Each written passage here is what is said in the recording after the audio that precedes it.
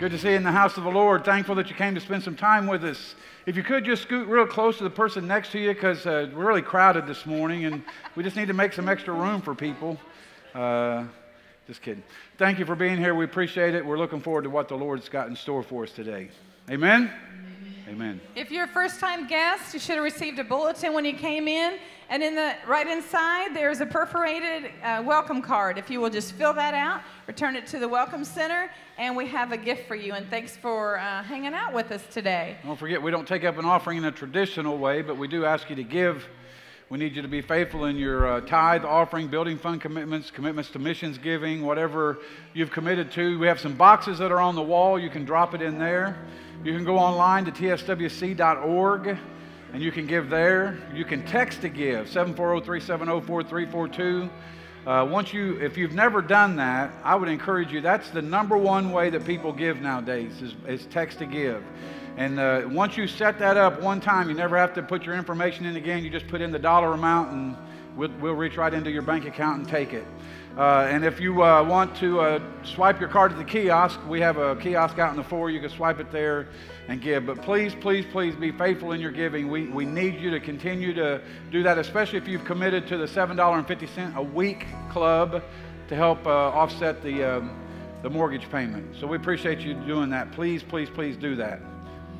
You notice out in the foyer we have the Hope for Hannah table. The t-shirts, we have wristbands, and also we have stickers for your vehicle. Wow. You can get the prices. You can get the prices out of the table, but just don't forget to help out. All the proceeds, every penny goes to the Staten family for Hannah's treatments, traveling expenses, and also food while they're there. Hannah's going to be sneaking home tomorrow until probably Monday, and then she'll be going back, and she starts chemo on Tuesday. And if you're not familiar with the situation, Hannah and her family attend here. Hannah's a 1.5 years old, and they just found out about a month and a half ago that she has rhabdoid tumors. And I guess it's very rare, like only 12 cases a year. So if you can, buy a t-shirt, donate. You can get online and do a search for Hope for Hannah and just kind of follow along in what's going on with her. Get your cell phone out. Cell phone. Come on. I know some of you are like, I ain't getting my phone out in church. Need you to go to TSWC on Facebook. Right now we're doing a live broadcast, and we need you to share that. Just like that, just hit share, and I'm going to say share now, public, and it's done. I'm going to share with you in a few minutes how effective that has been. It's really been awesome that you do that. So get your cell phone, share the live stream that's on the TSWC page of Facebook. Let me just say real quickly, there is a difference there. We have a Tri-State Worship Center page, which is a closed group. That's just people that attend a church. Then we have a TSWC page, which is a public group. So if you want to get someone's attention, or if you want to direct them to a Facebook page regarding the church, you should direct them to the TSWC page. Because like I said, the Tri-State Worship Center page is a closed group just for people that attend, and we talk about things that are related to the church that maybe we don't want out there in the public. Just thought I'd make that difference. Prayer requests this week: Kevin Roach, Tracy Rousey, Bill Smith, again Hannah Staten, Jordan Grizzle, Scott Smith, Mark Hale, Jason Wilson, Troy Brown, Kathy Hughes' dad, Wayne Prim, and Telly Svingos family.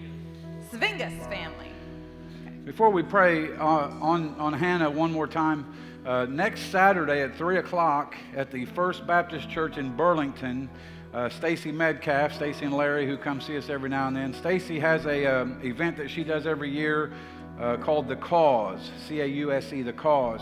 This year, they always find a cause to bring people together to pray. And this year, they're going to be praying for Hannah at 3 o'clock, First Baptist Church in Burlington. I'll be down there. I'm going to lead the prayer. And I'd invite you, if you got a few minutes, a half hour, you can come down there at 3 o'clock this Saturday, First Baptist Church in Burlington. Now listen, there's a Burlington Baptist Church. It's in the S-curve. First Baptist is the one that's got the red roof on it. okay? That's where Larry and Stacy attend. So if you could come and join us next Saturday at 3, that'd be great. Let's stand. What a great, great, great God we serve. Amen? I want to encourage you to come back tonight. Tonight we're going to talk about overcoming the mountain of disappointment. Anybody ever been disappointed in life? Ever been disappointed in life? Well, we need to get around the rest of these folks because none of the rest of them have been, just the 3 or 4 of us. I've been disappointed in life. We need to learn how to get over and overcome. Just move that up just a little bit further, fellas. That'd be great. Pay no attention to the guys with the table. Pay no attention to them. What table? Right. So come back tonight. Overcoming the mountain of debt. I want to just take a few minutes before we get into the message this morning to talk about Tri-State Worship Center, to talk about some good stuff and some good things that are happening. Several weeks ago, we switched from doing YouTube Live to doing Facebook Live on our live stream, and we've been asking you to share that link on your Facebook page. And I just want to just tell you real quickly what the result of that has been. Just last week, let's just look at last week. We reached a total of 4,500 people last week. I mean, that's pretty awesome, isn't it? Not only that, but we had 313 people that were engaged in the video. Now, let me tell you what that means. That means they could have watched 5 seconds of it and moved on, or they could have watched the whole thing. We don't know. But there were at least 313 people that stopped and looked at that video as you were sharing it. So I just want you to know how important it is for you to share that link every Sunday so that the word can get out. As a matter of fact, I had a few people text me this morning that we're not going to be able to be here, but they told me, so we'll be watching it on Facebook. And I just think it's an awesome way for us to utilize technology to get the word out. Amen? Now, let me talk to you for a few minutes about Tri-State Worship Center in the first 9 months of the year. The first graphic I'm going to put up is Tri-State Worship Center over a 14-year period, our average attendance and the growth that we have. As you can see, that's a pretty good trend. From the first year to now, we have seen just steady growth. And when you see in 2006 and 2007 a little dip there, really what happened was we got too big. And we were in the building across the street, and people don't want to sit on top of each other. They don't want to park right next to you so you can ding their door when you open yours. And so we saw a little bit of a drop, but then once we bought the building and began to move into here, we see that attendance continue to grow. Now, just in 2017, the morning worship, I want to show you what that looks like. And if you look at this, what you're going to see is you're going to see we moved into this sanctuary in January, right? So we saw some nice increase up through about April. Can I just tell you, that's when the new wears off. And all the people that were the gawkers that just wanted to come and see what this was all about, they kind of quit coming, all right? And here was the real problem, was when they kind of quit coming, summer hit. Where some are here and some are not. And so we saw a continued decline, if you will, in Sunday morning worship attendance. For the last 3 months, that's really kind of picked back up, and we're probably seeing what the real growth of the church is going to be. In the last 3 months, we went from 245 to 251 to 258 in the last 3 months. And so those last 3 months, you can see that trend going back up. And so the attendance at Tri-State Worship Center is awesome. I think we can do better, obviously. We still have some chairs that we can put out. We've got 100 more chairs that we can put in this sanctuary. So we can really run about 400 in here before we have to start talking about 2 services or building something else or whatever the case might be. And that word gets out as you begin to invite your friends and your family and your workmates to come to church. So now let's take a quick look at the finances of the church. Everybody said, "Oh boy, yes." No, yeah, I got one person that said, "Oh boy." Here's the deal. Well, let me do this first. I think the next one is including Wednesday night and Sunday school. Show that one. That's the morning worship, and then this is Wednesday night, which is the green one, and the red one is Sunday school. And I want to brag on Carol Harless, as well as every teacher that we have and every worker that we have. Our Wednesday nights have gone from 88 to 104. From 88 to 104, and that's awesome. Yeah, I think you should do that. Sunday school has gone from 67 to 101. Now, here's something I need to tell you real quickly. A lot of people get really nervous when we start a new Sunday school class. For instance, we started the ladies' Sunday school class in the last month, and a lot of people get nervous because they're like, well, that's going to dry up the adult class. There just won't be anybody left in there. But here is truly Jesus' model of growth. It is to divide and multiply. Divide and multiply. And this has proven it right here, because we started a new class, and Sabrina Johnson does an unbelievable job in here, and that grew the number. It didn't take away anything. It grew the number. And so to go from 67 to 101 is just unbelievably awesome. And so I appreciate Carol and her hard work, as well as Sabrina, and starting that new class. Now let's talk about the finances real quick. This next one's going to be really, really busy, and I apologize, as busy as it looks, but let me just explain it to you real quick. The top line, the orange line, is our expenses. That's how much we spend every month. The teal line is the total income, if you will, the total income of the church. And then you break it down into tithes, building fund, offerings, and miscellaneous. Building funds, that blue line there in the middle. I have a problem with that line. I have a real problem with that tithe line, and here's why.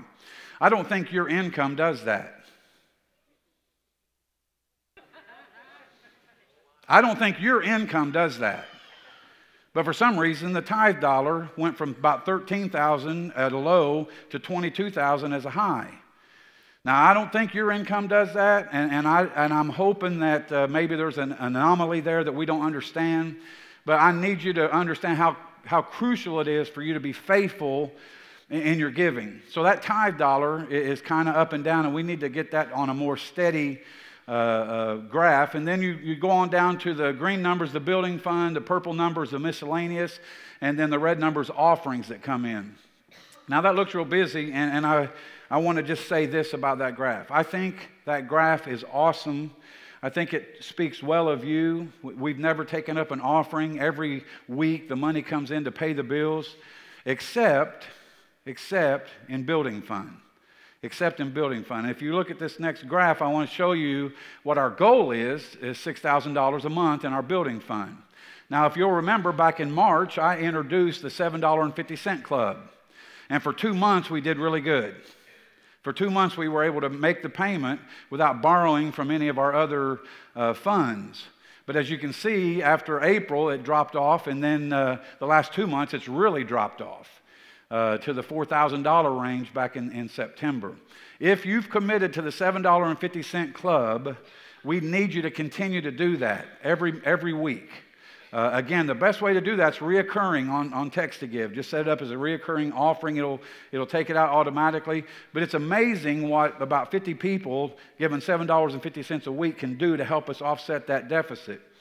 Now, originally we had to borrow some money from our savings account to make the payment. The last 2 or 3 months we haven't had to do that because there's been enough general fund come in that we had enough money left over that we could take that general fund money and make the building fund payment. But we need you to be faithful in your building fund giving. And again, this is just to make the mortgage payment. Here's what happens. When we take money out of general fund to make a mortgage payment, we're really taking money away from ministry to make a mortgage payment. And that's not the way it should go. We need to make the mortgage payment out of building fund money, and then the rest of the resources go towards ministry. And I think that's the way the Lord is pleased with it. And so if you've committed to that $7.50, I would encourage you to please continue to do it. Let me just give you 2 more stats real quick, and then we'll move into the message this morning. This next graph kind of shows our total expenses and our total budget. Our budget per month is somewhere around $32,000 a month. I know that might sound like it is a lot of money, but when you consider all the things that we do, it's really not that much money. When you consider everything that we do, all the ministries that we're involved in, the staff that we pay, the building that we have, the insurance, the utilities, all those things, we need about $32,000 a month. And as you can see, the green line or the blue line is what comes in. And again, it doesn't take a rocket scientist to figure out that we spend about everything that comes in. The expenses kind of follow that line, if you will. The expenses follow the line of the income. If we've got it, we spend it. If we don't, we don't. Someone texted me this morning wanting to know if I could help them with a bill. And my answer to them was, I'll have to wait and see what the giving is today, and I'll let you know tomorrow. And I mean, that's how we operate. Most households operate that way, week to week, right? And the church does the same thing. It's really dependent on the giving as to what we can do to reach out and touch this community. This particular graph, I just want to share this with you because I really want to brag on you. As of September, the income budget, $289,000, okay, as of September. What we've brought in, $269,000. And so we've just adjusted our expenses to kind of wash that 20 out. But here's the problem, is as of September, the expense budget was $288,000, and we spent $272,000, which is a difference of about $3,000 or $4,000. Guess where that was from? The building fund. The deficit in the building fund is what made that number down. And so I just want to encourage you, if you're a new attender and you've not attended Tri-State Worship Center for very long, let me encourage you to be a giver. When we create an environment and an atmosphere of generosity, we can do so much more. If everybody in the world that attends church were to give just 10%, the income of the church would increase by $38 billion around the globe.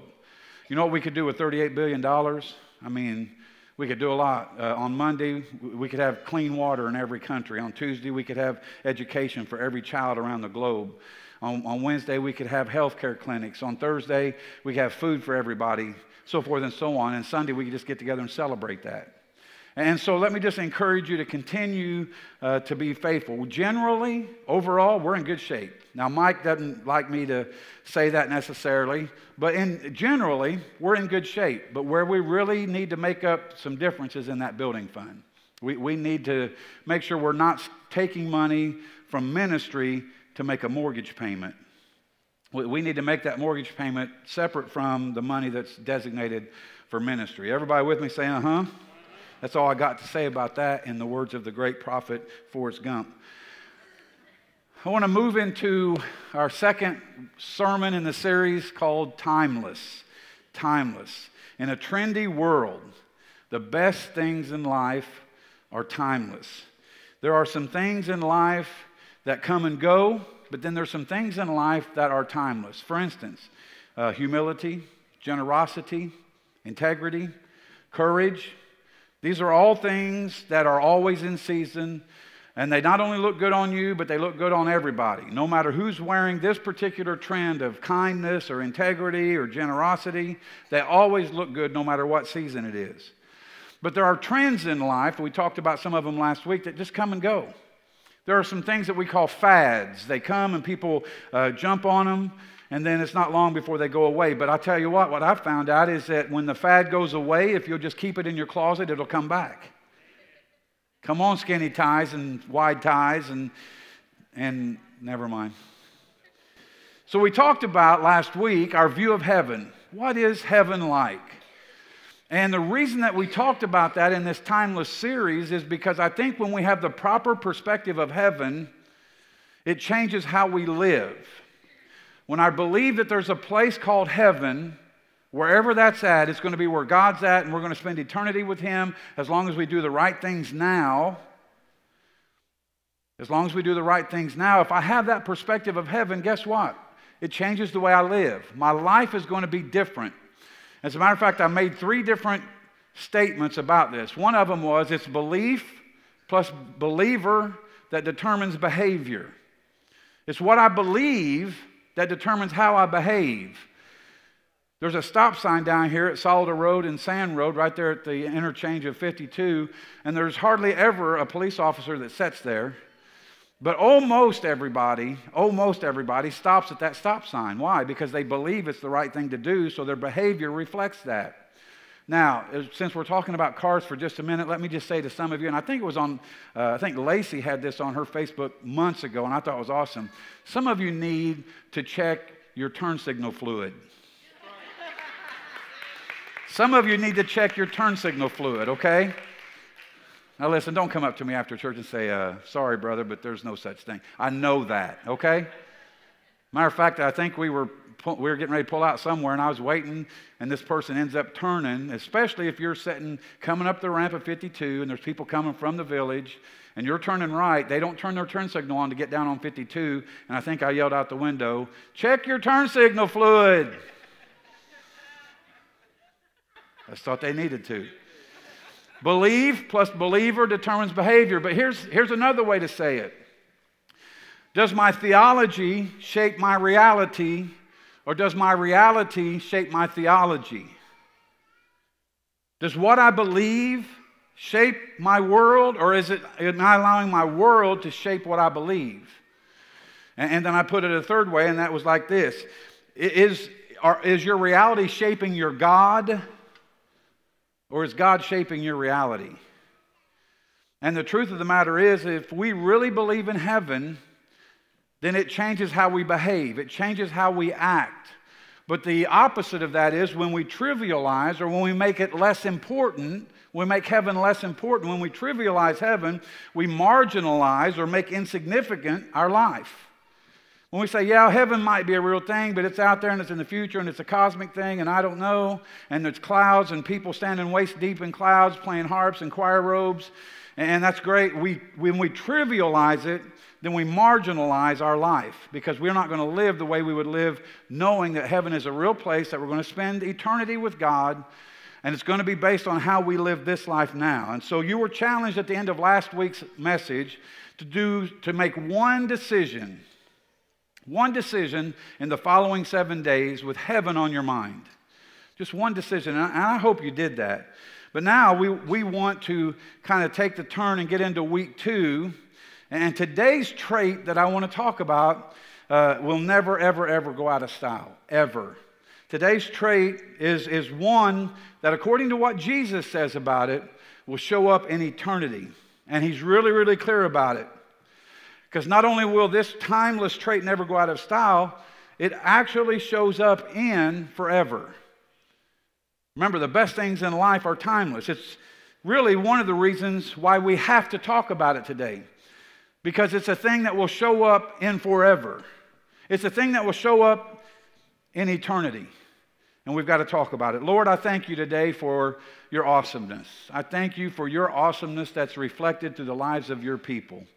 I pray this morning that as we have worshiped you, it was a sweet, sweet sound in your ear, but I also hope that it has prepared our hearts to hear from you today. And I pray that as we continue to look at the things in life that are timeless, that you'll give us a teachable spirit, that you'll give us a teachable heart, that we might hear from you today, and that our lives will be different. I thank you for that. Ask it in Christ's name. Someone say amen. I've got to be honest with you. When I know that the Lord has laid on my heart to talk about this particular subject, there's a lot of times I want to shy away from a talk like this. There's a time that I just don't want to do this, because it would be easy for you to walk away this morning when I'm done and say, well, that's just what I expected, a preacher to say that about the church. I just expected that. And if you go away and you do that, then I've not done my job very well.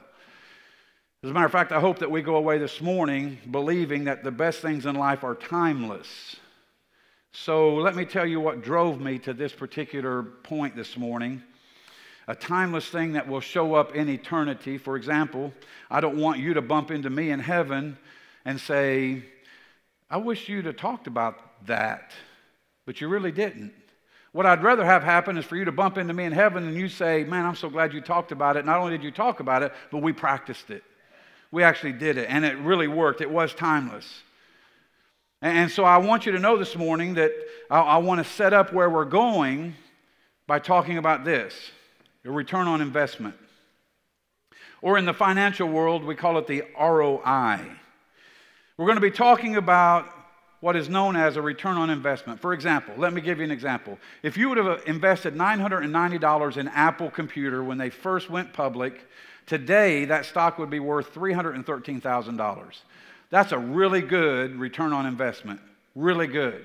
Now, if you'd have taken that same money and invested it in a company called Webvan, I don't know if you remember who Webvan was, but they were going to bring your groceries to your door. This was back in the 90s. If you'd have taken that same money and invested in Webvan, your money would be worth nothing because they went out of business. That's not a very good return on investment. Apple, good return on investment. Webvan, not so much. And if you've invested in them, you want to see that return on investment. You don't want to see a zero. You want to see some kind of a return in the investment that you're making.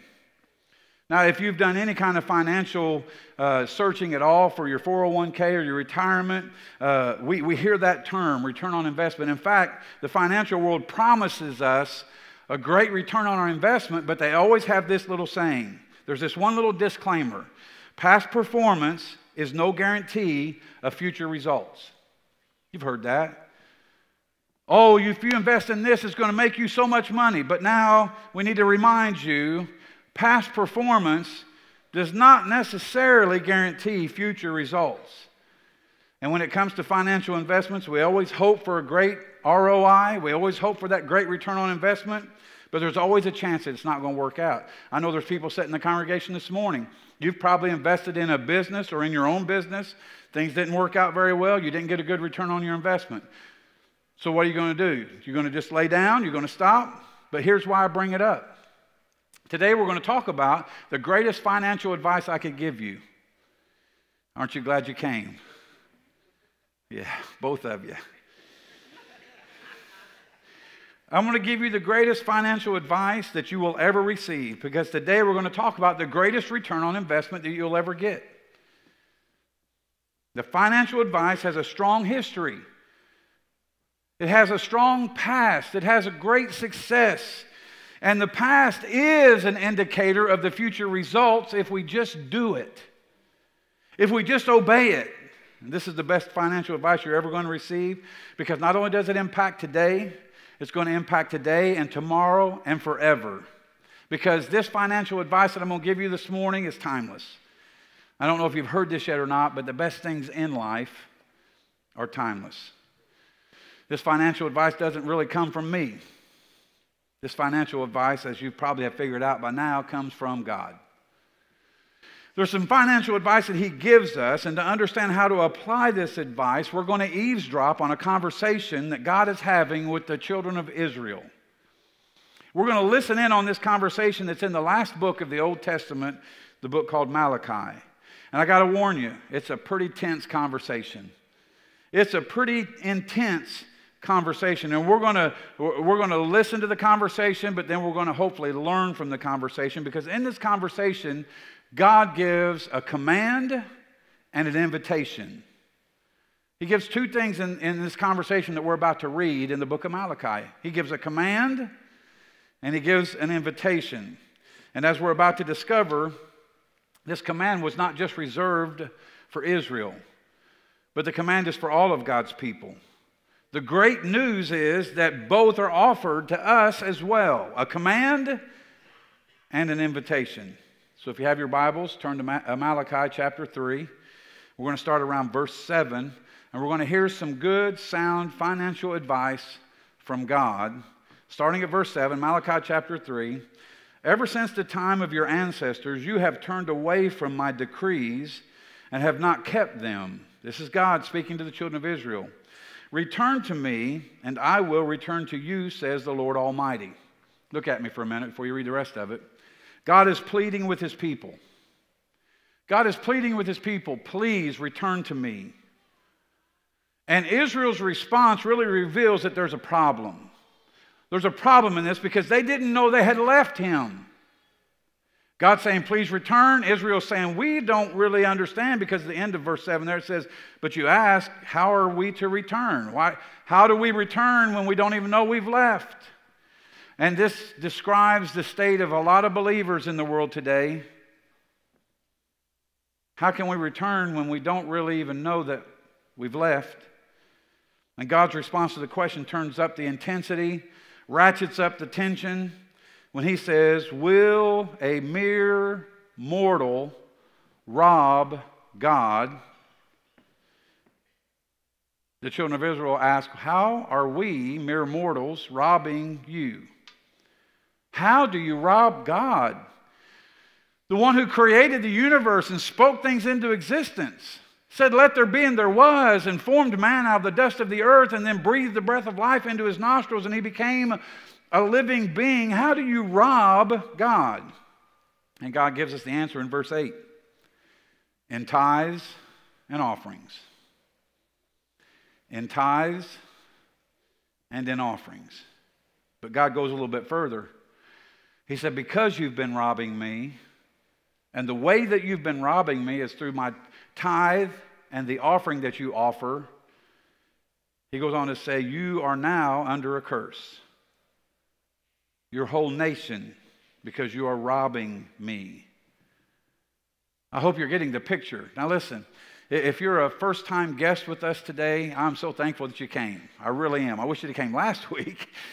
But I'm glad you're here this week because this applies to all of us. God is in this conversation with Israel. He said, you've left me. I want you to return. They said, we don't know how to return because we didn't know we'd left. He said, you left because you're robbing me. How can we, mere mortals, rob you, God?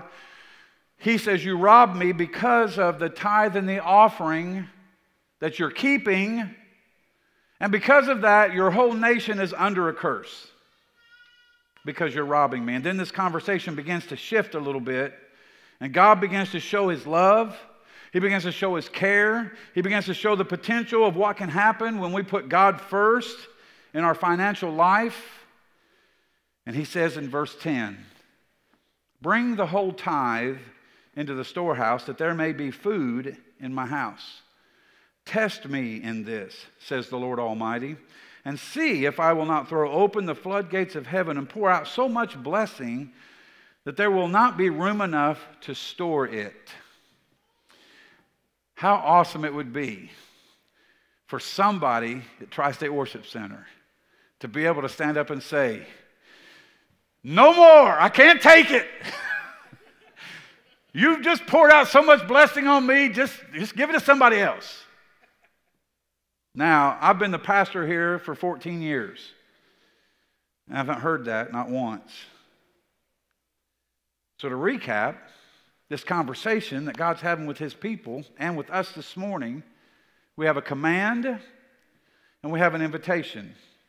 First, the command from God. This is the command. Don't rob me of tithes and offerings. Don't rob me. That's the command. The invitation is test me. This is our version of I triple dog dare you to do it.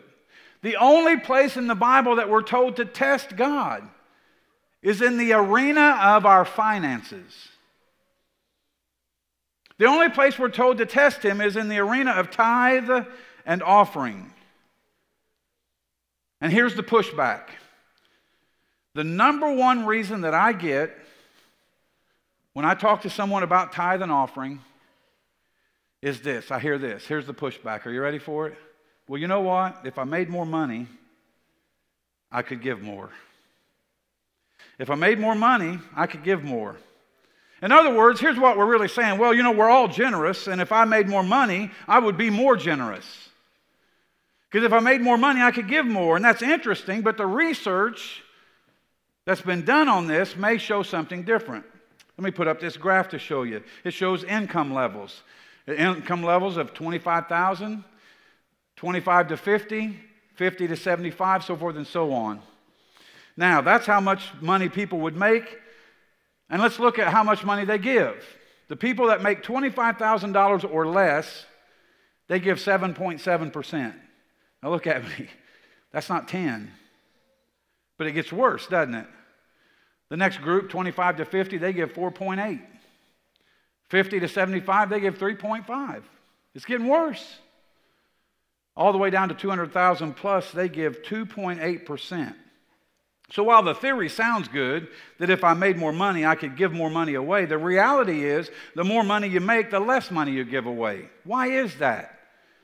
Why is it that the more money I make, the less I give away? What is wrong with this picture? Well, Vicki, can you come and help me? I would like to show you a little illustration this morning on why this is so. Now listen, if you're hungry this morning, you came to the right place because we got pie. We got pie. Sorry, Robin, I didn't buy this from Snack Shack. I'm sorry. Those of you who don't know, Robin Shepherd sitting in the back row with Melody, and I'm not looking because she's going to be upset with me. I didn't buy these. I bought them at Walmart. I'm sorry. Kay is back there as well. Here's what happens. Here's what we do is this pie represents our income. Everybody see the pie? Everybody getting hungry? Yeah. I knew you were, Jonathan. So here's what we do. We take the first slice of pie out, and what do? We take the first slice of pie and we pay our mortgage with it. Okay? Lovely assistant, Carol Merrill. She's going on it. Oh, yeah, very nice. Man,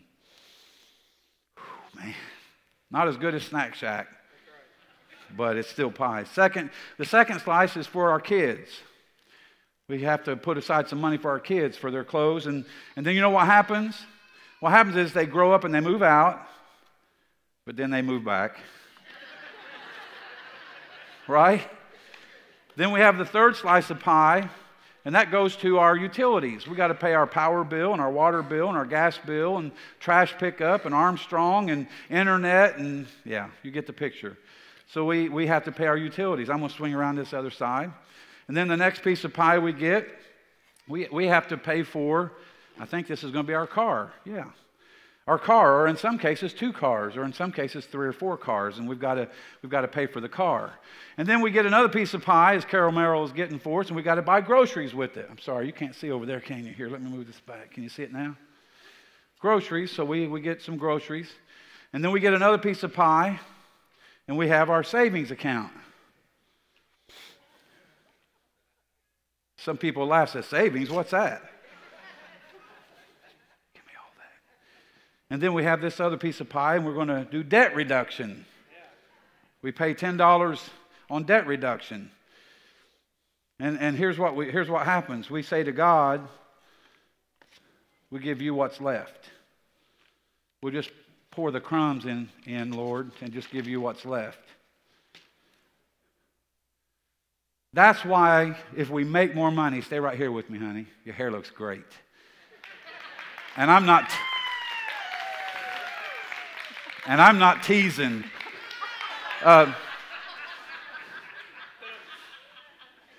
This is the problem with people who say, well, if I made more money, I'd give more money away. If I made more money, I'd be more generous. No, we're not more generous because of the prioritizing that we have of our money. This is the wrong priority. This is wrong. This doesn't work. It can't be this way. As a matter of fact, if some of you want, you can come up here and get you a piece of pie real quick. Jonathan, I know you want some, so here, you can have that one. Anybody else going to be brave enough, or is it just Jonathan, the only one brave enough to come and get some pie? Oh, it's the Childers household that's coming to get the pie. Dale? Yeah, I said that Wednesday. Anybody else? Anybody? There, my man, come on. I got 2 more pieces to get rid of before I can go to my second illustration. 3 more, I'm sorry. Michael, Barry Man. Come on, somebody come and get it. Come on, Kay. Ramonda. Look at this. I'm serving you for a change. Kay's normally serving me. There you go. Don't get that everywhere. Hang on. Wait a minute. Don't go nowhere. We're going to do a second pie. Stay right there, okay? Oh, wait a minute. Look at that. Ramonda's going to give you... Oh, that's generosity right there. The reason that people give less, even though they have more, is because they are prioritizing their giving, and they're giving God just the crumbs that are left. And can I tell you something? Listen very carefully. God is not satisfied with leftovers. He's not. Now, remember I said I get real shy and nervous about having these kinds of messages? Because I know here's how the breakout will happen. The people that give and prioritize their giving the right way, they're cool with this message. Oh boy, I did it just then, didn't I? And the person that's going, man, I hate it when he does this. That's usually the person that struggles with their giving. I'm just being honest about it. Because we've got it out of whack. We've got leftovers that we give to God. And so let me show you how you should prioritize your giving. I have a second pie. Jonathan, I kept track that you already had yours. And who do you think the first slice should go to? God. So we're going to give God his slice right off the top. Right? We're going to do that. And then we're going to give God, or we're going to give a slice to the mortgage company. Somebody say, you mean give to God before I give to the mortgage company? Listen to me. God's the only one that's promised to bless you for giving to him. He's the only one. You know what the mortgage company's promised you? The mortgage company has promised you that they'll show you who owns your house if you miss a payment. They haven't promised to bless your giving. They haven't promised to bless your life. God has promised, so we take care of him first. You're loaded up, aren't you, honey? Then we take care of the kids again. Them kids. Oh. Then we've got to take care of our utilities. Come on, Carol, Merrill. I know your name's Vicky after 39 years. After 50 years, a guy was talking to his buddy. He said, man, I just love all the pet names you call your wife, honey and boo-boo and sweetie. And he said, I just love the way you do that. And the guy said, I'll be honest with you, I forgot her name about 10 years ago. Go ahead. That's for the groceries. I'm just going to go ahead and turn these over. And in some cases, you get a second car. But only after you take care of God. Only after you take care of God. Why? Because the priority of giving has to start with God. It can't start with everything else. You can't just leave the crumbs for God. Now, who wants some pie? Come on, get some pie. Jonathan, just stay where you're at. Ramonda, thank you for giving. Payson wants some pie. Oh, Payson, here, let me give you that, okay? Yeah, I wasn't. See how when we're giving it away, everybody wants it. One more piece. Got one piece left. Anybody want it? It's free. It's your tithe dollar at work right here. No, the truth is I bought the pies, okay? You didn't buy the pies. I bought the pies. Here you go, Kristen. You look nice today. Thank you, Carol, Merrill.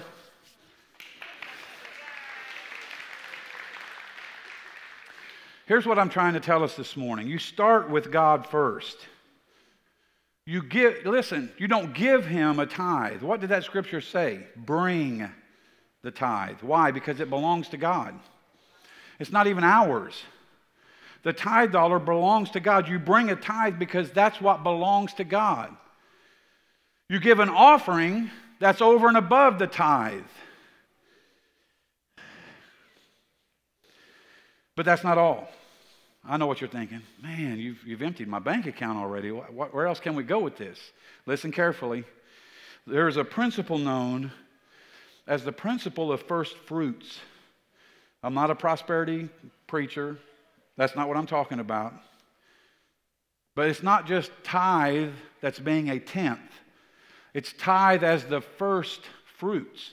It's the first tenth.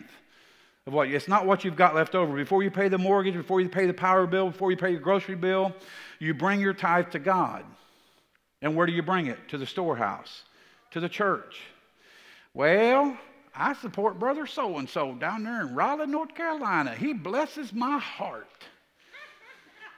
You call Brother so-and-so when your daughter needs to get married or when your parents need to be buried or somebody's in the hospital. You call Brother so-and-so in Raleigh and see if he'll come and see you. I think you need to bring the tithe to the storehouse. You want to send Brother so-and-so $5 in Raleigh after you've taken care of the church? Fine, do what you want to do with that. But the first fruits, the first tenth, the first tithe has to come to the church. Well, then what is an offering, Pastor? Well, I'm glad you asked. An offering is whatever you want to give above the 10%. It's whatever you do that's above that. And here's the challenge. Here's something that's really going to smack some people just in the wrong way. If you've been a Christian for, let's say, 10 years, and you're still just giving 10%, you need to check yourself. You ought to check yourself.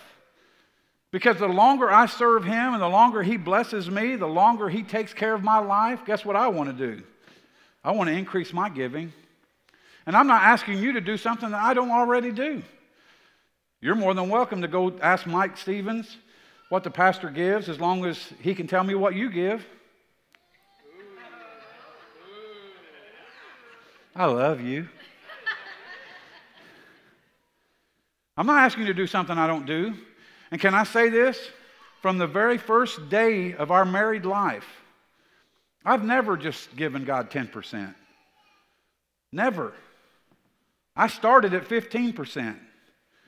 The first fruit, the tithe, the 10% was the offering or the tithe that belonged to him, and the 5% was the offering that I gave over and above that. Matter of fact, some of you may poke fun at my theology right here, but at one point in time, me and God were on a sliding scale. We were on a sliding scale. I said, Lord, the more money I make, the higher percentage I'll give back to you. There was at one point in my life, I was giving 35% of my income to the church. 35%. Why? Because the Lord continued to bless me. And I was going to honor my promise to him because he was honoring me. Now, that hasn't been since I've been in the ministry. That was when I was working for the man every night and day, and I was rolling. Never mind. So again, the only place in the Bible that we're told to test God is right here.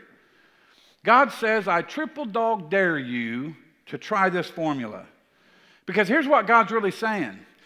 90% of your income with his blessing is worth more than 100% of your income without his blessing. Because he can do more with a dime than you can do with a dollar. So where do you start? Where do you begin? Maybe you're here this morning and you hear this and it doesn't sound like the freedom that's supposed to come in the church. It's not about freedom. I don't feel free. I feel pressured now. I feel guilty. Listen carefully. If you don't know where to start, let me encourage you, number one, to come back next week. We're going to talk about financial freedom next week. And I'm going to talk about how you can get rid of those feelings. Because maybe you're in such a financial pressure situation that giving a slice of your income to the church just seems impossible. We need to talk about that, and we're going to start on that next week. And so I would encourage you to come back. But you're here today. What do I do today, Pastor? What do I do right now to begin to correct this situation of bad priorities in my giving? Give something. Give something. See, someone said, another pastor of another church in South Point asked me, said, do you think you'd get more giving if you passed the hat? And I said, I don't know if we would or not, but we're not going to do that because we've never done that. We want people to give. We don't want to take. I'm not here to take something from you. I'm here to give something to you. And that is God's blessing in your life when you handle your finances the way he said to do it. But here's our problem. Our problem is that in our younger years, usually when we get married, we buy things that we don't need with money that we don't have to impress people we don't like. And then once we catch the Joneses, they refinance. And then we consolidate and we start all over. But can I tell you something? That pressure that you feel, that intense pressure that you feel, I want you to know God understands that. God's not mad at us. He understands it. He wants to help us get through it. He wants to help us navigate it.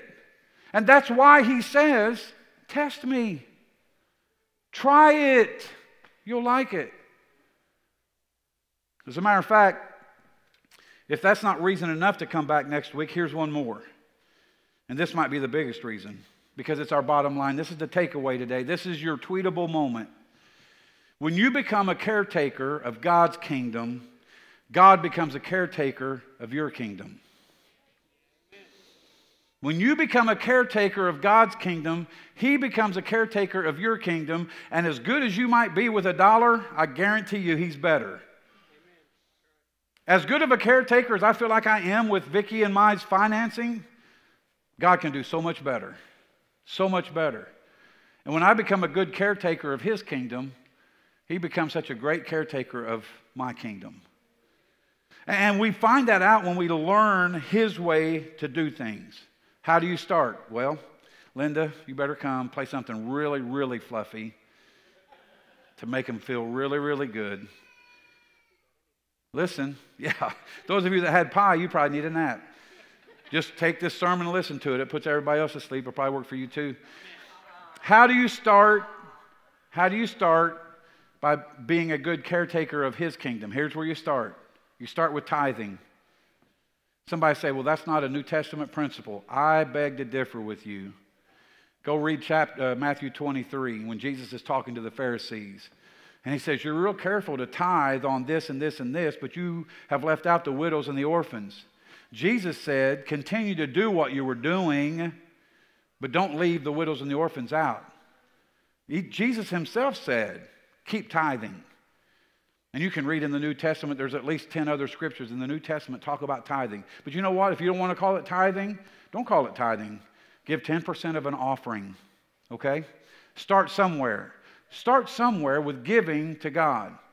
And when we do that, He will become a caretaker of our kingdom. Now listen carefully. It starts with tithing. It starts with knowing that God understands where you're at. He knows where you're at. He's not mad. He wants to help you. Don't shy away from it. This is personal. This is hard. This is scary. I understand that. But that's why God says, trust in me and then test me. Test me and see if I won't throw open the floodgates of heaven and throw out a blessing on you so much you can't even contain it. It's why the best financial advice that you'll ever receive is found first by investing in the kingdom of God. That's the best financial advice you'll ever get, because it will impact your life today and tomorrow and forever, because this financial advice is timeless. It's timeless. So let's give Jesus the last word this morning. You ready? Matthew chapter 6, verse 20.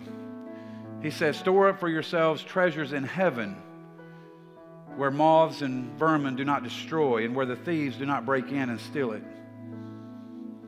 Jesus said, invest in the kingdom, because that's what's going to last forever. And I would just encourage you, don't miss this opportunity today, and come back next week so we can talk about financial freedom. But we start by saying, God, I want to be a better caretaker of your kingdom so that you'll be the caretaker of my kingdom. Stand with me. Lord, thank you today for your awesomeness. Thank you for being such an understanding God, that even in those times when we don't feel like we can be obedient to your word, you help us. You help us by saying, test me. You help us by saying, come on, give it a shot. And so this morning, I pray that there'll be some boldness and some courage by some folks by bringing to you the first fruit tithe. Bring it to you because it belongs to you. It's not how much money will I keep for myself, but how much of God's money will I keep for myself, because it's yours. And I pray that as we begin to understand that, as we begin to become better stewards of what you've entrusted to us, that your kingdom would be enhanced and that we would be better caretakers of your kingdom, and in turn you become a caretaker of ours. So help us this morning as we wrestle with that. We thank you for that and ask it in Christ's name. Keep your heads bowed for just a moment. I know this was a message on giving, but the only reason that the church exists is to finish the uncompleted work of Christ, the unfinished work of Christ, which is to seek and save those who are lost. The reason this building is here is to reach to the outside and touch the unchurched and somehow, some way bring them this good news of the death, burial, and resurrection of Jesus Christ, and how it will touch their life and change their forever. We do that because of the resources and the funding of the people of the church. But the reason we do that is to keep touching people that need to hear the good news. So if you're here this morning and you're not in a right relationship with Christ, I am so thankful that you came. But I'm going to ask you right now to make a decision. That decision is to believe on Him. The Bible says if I will confess with my mouth and believe in my heart that Christ is Lord and that God raised Him from the dead, I can be saved. And that's a decision you'll have to make. So I'm going to ask the praise team to sing this chorus through just a couple times. As they sing, if you're not in a right relationship with Jesus Christ, I'd love to pray with you.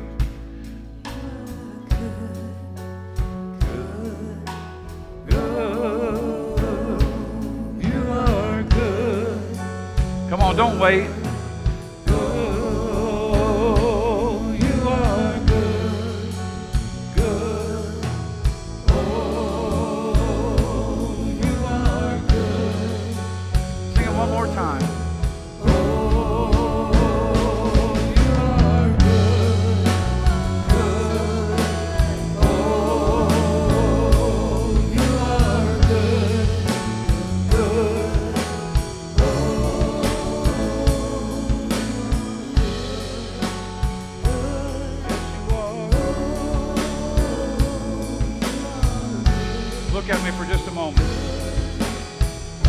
I know that when you start talking about giving, you're really touching people where they live.